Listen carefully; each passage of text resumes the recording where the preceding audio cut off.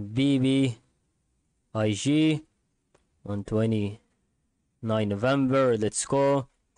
So let's see how can this be used.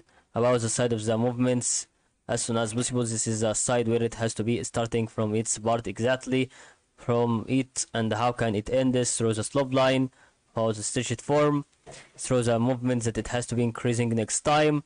So that is absolutely all the ways and all the concourse are all the parts that it has to be starting from the increase in momentum here.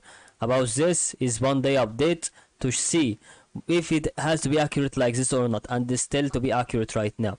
So what we want to see is just to make the extension of the slope line and understand that is about to focus really about the side the target, which is about to be 1 Fibonacci level, which is going to be like this, and start to extend the 5 retracement until it reaches the 0 Fibonacci level, and that what exactly will be for the increase in momentum, because it has the side of the 0.2 USD, which is going to be about 2 cents.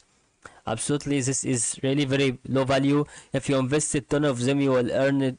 You will have to be invested 20 cents 50, so it's going to be about 1 USD. And if you wanted to 5 USD, this will really to be very good and opening about anything that you want to help you about that without any problem. This is going to be absolutely Vinco Ventures stock, absolutely what is ready to be tilted about it, and that would be really conquering every part, every side what is going to be on through that kind. Really very good.